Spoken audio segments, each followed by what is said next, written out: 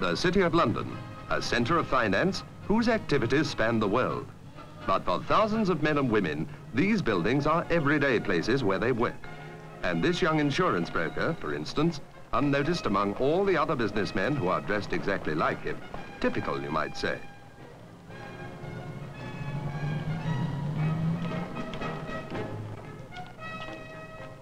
And you would be even more inclined to say so when he buys an evening paper, glances at the sports news on the back page, and goes on his way. But that man is outstanding in surroundings like this. He's cricketer Peter May, of Surrey in England.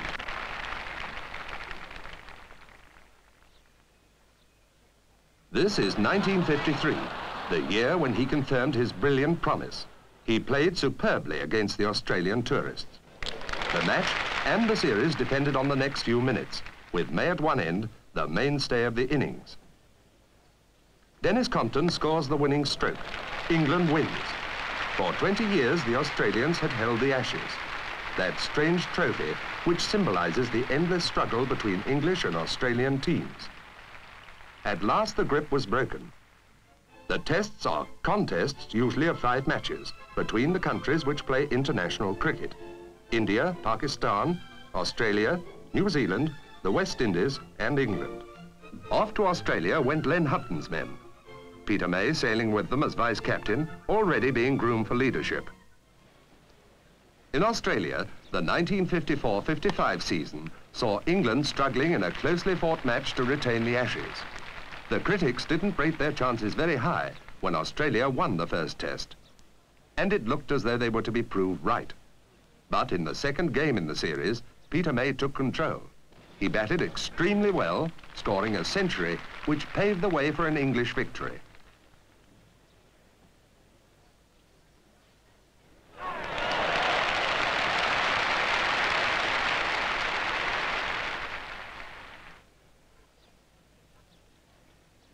As a batsman, Peter May is regarded as being one of the finest players England has had. At Cambridge University, he won his blue for both soccer and cricket. Indeed, while at university, he was chosen to play against the South Africans and scored a century. He can play equally well off both front and back feet, and this enables him to face all sorts of bowling in all sorts of conditions. And he has the ideal batsman's temperament too. Confident, yet careful. Aggressive, yet calm. He is what the critics like to call the complete batsman. England won the series and kept the Ashes, and home came the vice-captain, leading the triumphant team to a warm welcome. Only twice were they beaten in Australia, and not at all on the short tour of New Zealand.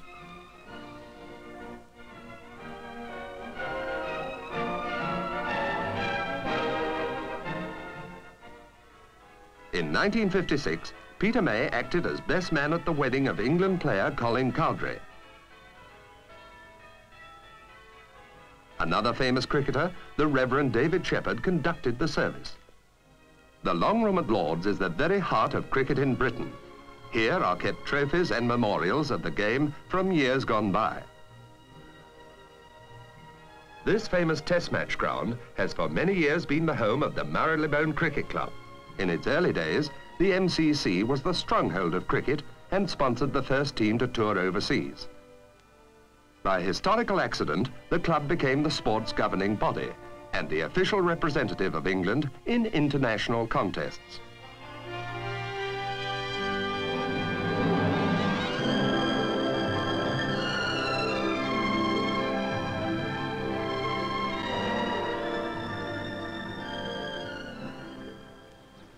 Once again, Australia's team visited England. 1956 saw the historic struggle renewed. In the second test at Lord's, with a day and a half left, it seemed there was a chance England would win. May was playing a captain's innings.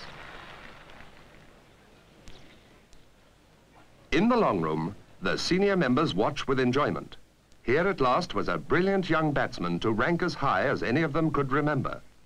But this was to be Australia's day, and they were one match up in the series. Peter May's own wedding was in April 1959. Teammates and other cricketing friends turned out in force. The Reverend David Shepherd, famous spin bowler Jim Laker, Godfrey Evans, the wicket-keeper,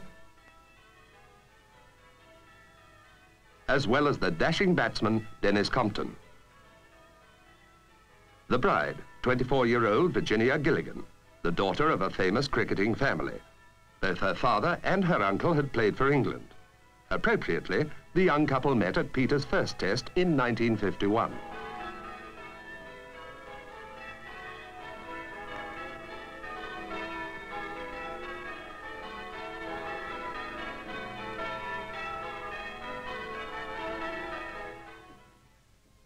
A setback to Peter May's cricketing career came in 1959 when he had an operation and took a long time to recover completely from its effects.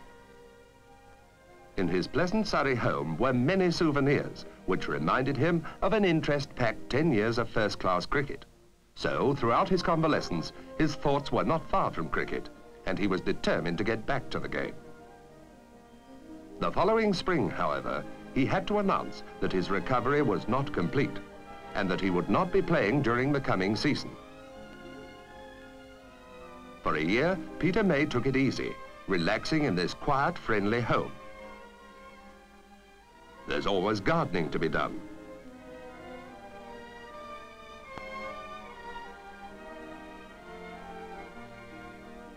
Or a small maintenance job on the car.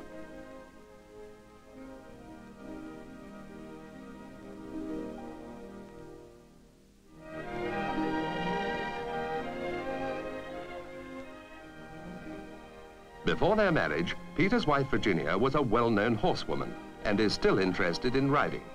So in the paddock behind the house, they keep several horses to be ridden whenever possible.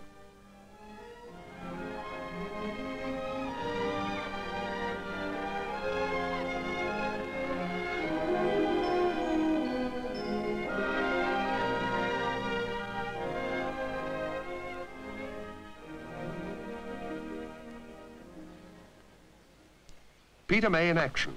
Already he has taken his place with the greatest names in the game. Names like Bradman, Hammond, Hobbs and Ranji. Critics call him the complete batsman. And the statistics bear them out. In Test cricket alone, Peter May has scored more than 4,000 runs, 13 centuries and a top score of 285 not out against the West Indies. A complete recovery of his health has restored him to first-class cricket. Leading his team, he is businesslike and clear-headed, refusing to be flustered by events. And he has that important gift of the true captain, a definite will to win. Whether at the batting crease or at home, whatever his surroundings, Peter May remains the same. He is quiet but friendly, and his keen sense of humor goes well with the clear, decisive mind, which is essential for every international cricket captain. At home, he's a husband and father like so many others, enjoying its comfort at the end of a busy day at the office, as he talks to his wife and daughter. On the cricket field, he's incomparable, a brilliant batsman and a gifted captain. And he's still in his early 30s. So what further brilliance will be brought to the game he loves by Peter May?